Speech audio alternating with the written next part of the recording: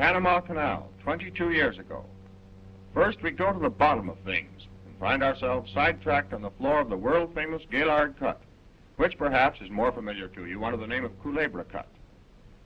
Now we are traveling along some of the 160 miles of track that were laid down on the bottom of the canal, track that constantly had to be shifted as the shovels dug away at Mother Earth. Right at this spot in the picture, modern Grace liners float on a watery bridge that rises 45 feet from where these rails are. In the distance now, the lines of tracks are to be seen, and also one gets an idea of the width of the canal. Originally specified to be 200 feet in width at the bottom, President Roosevelt, TR that was, ordered the dimensions changed to 300 feet, costing the United States an extra $13 million, and well worth it.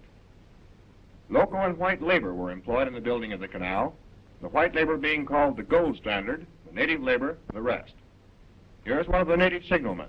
The government kept one of these men, flag in hand, at every switch in Culebra Cut. It had to, for every minute and a half during the peak of activity in Culebra, a train loaded with dirt rumbled on its way to Gatun Dam and locks.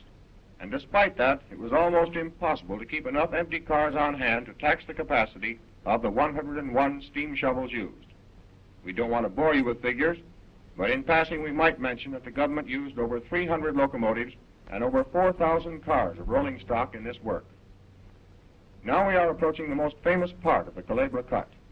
First, a full view of the cut, showing something of its depth, with the steam shovels biting away at it and each chewing off as high as 7 cubic yards at a bite. These particular shovels are working on the famous cucaracha slide. Cucaracha in Spanish means cockroach, and this slide was particularly annoying and disturbing. It was a so-called wet slide caused by the rains and the slipping of soft, wet dirt on a hard layer of rock underneath. The cucaracha in October 1907 slid right across the bottom of the cut, buried 2 shovels, and for 10 days moved an average of 14 feet every 24 hours.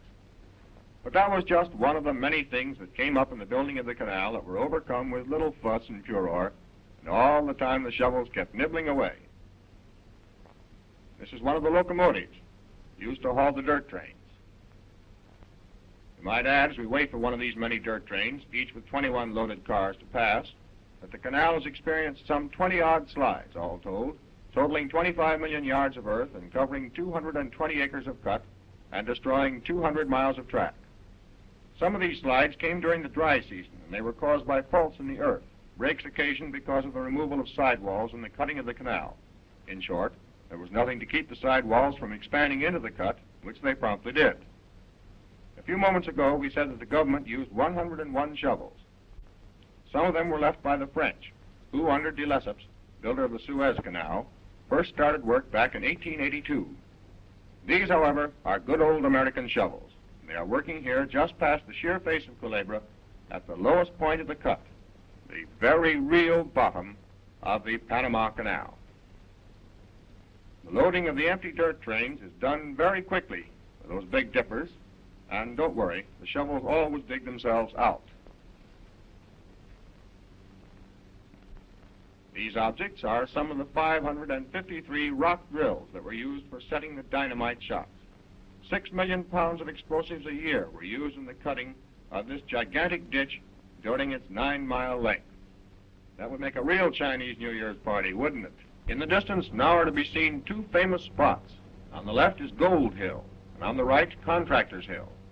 It is said that it was from the top of Gold Hill that Balboa first saw the Pacific Ocean, but that was a long time ago, and, well, you know how people will talk.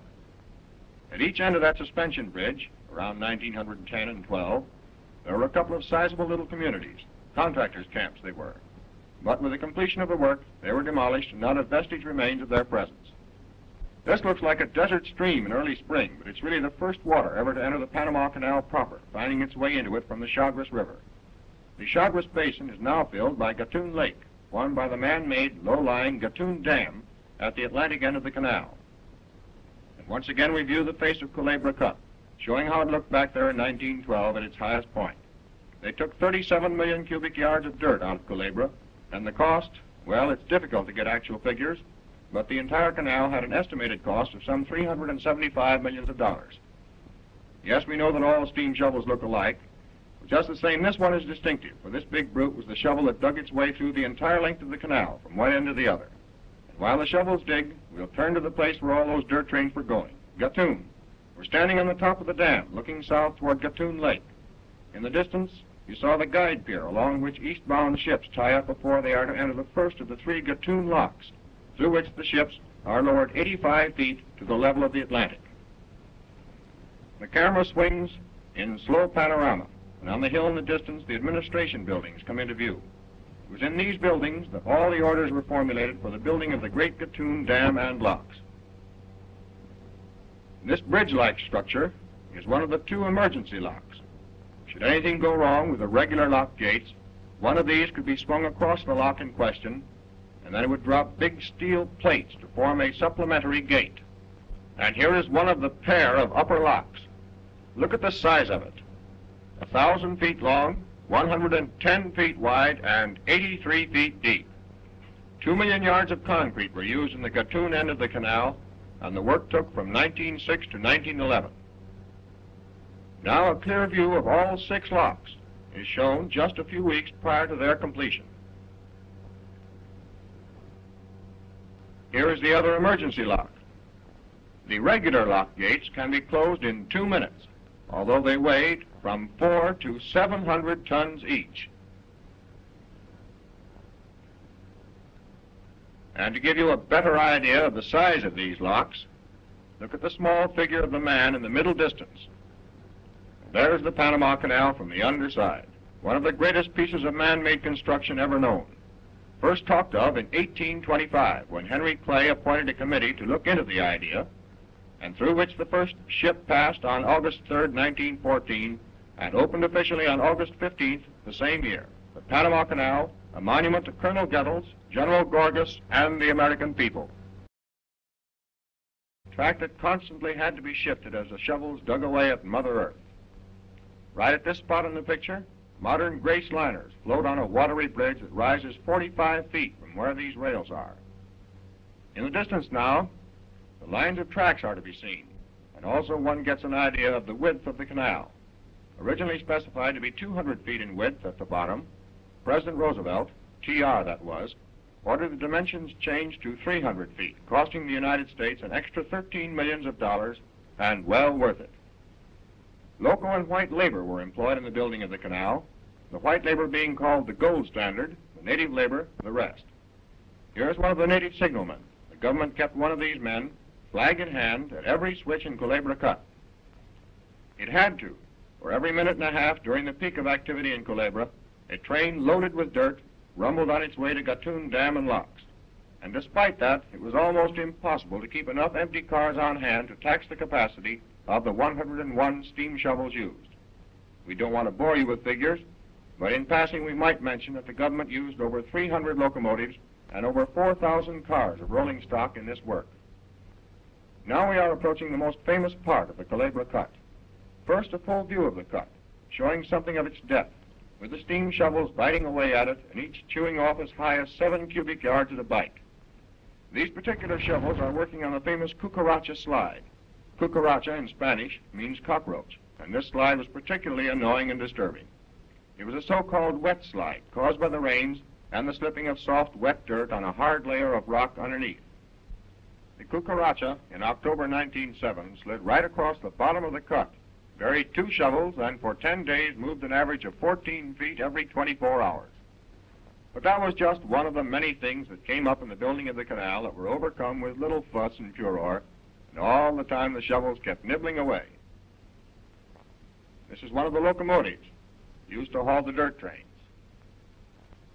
You might add, as we wait for one of these many dirt trains, each with 21 loaded cars to pass, that the canal has experienced some 20-odd slides, all told, totaling 25 million yards of earth and covering 220 acres of cut and destroying 200 miles of track. Some of these slides came during the dry season, and they were caused by faults in the earth, breaks occasioned because of the removal of sidewalls and the cutting of the canal. In short, there was nothing to keep the sidewalls from expanding into the cut, which they promptly did. A few moments ago, we said that the government used 101 shovels. Some of them were left by the French, who, under de Lesseps, builder of the Suez Canal, first started work back in 1882.